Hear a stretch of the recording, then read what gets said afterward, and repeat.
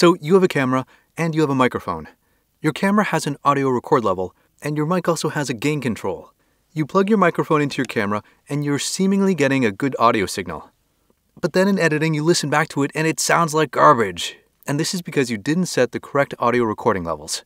So in this video, we're going to talk about what you should set your camera to, what you should set your mic to, why you should do that, and listen to examples of correct settings and incorrect settings so you can take this information and apply it to your equipment. But before we get started, I want to know what combination of camera and microphone you're using. So if you're a content creator, let us all know down in the comments below. So for the purposes of this video, I am using my Sony ZV-E10, and I have my Rode VideoMic NTG plugged directly into it. All of the audio that you'll hear in this video is recorded with that setup. Right now I have it set to what I think is the most optimal recording setting. But if you don't have a background in audio engineering, you might not know how to achieve that. So today I'm going to lay it out for you in the most simple terms. So when it comes to cameras and microphones, there is usually one rule that you should follow. Let your audio equipment do the heavy lifting. Well, what do I mean by that? Well, your camera was built to take photos and video, and its ability to record audio is, let's just say it, it's secondary. It's not the priority when it comes to the input jack that is in your camera. Your microphone, on the other hand, was designed specifically for audio purposes. That's its number one job, to pick up your audio as cleanly as it can. So if you have a camera and you have a microphone, and each of them has an audio record level, your best bet is to set your microphone record level higher and your camera record level lower. This is something that you might have heard of as gain staging, where we have different pieces of equipment that have different options for adjusting levels.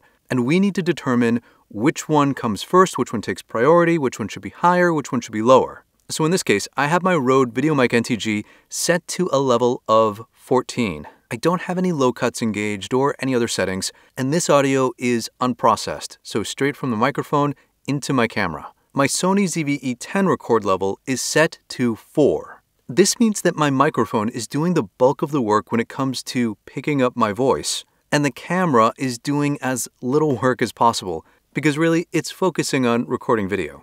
Now, let's see what incorrect gain staging sounds like. So first I'm going to turn my VideoMic NTG down to a lower level. For the sake of extremeness, let's say 2. And then I'm going to raise my Sony ZV-E10 audio record level to a much higher level.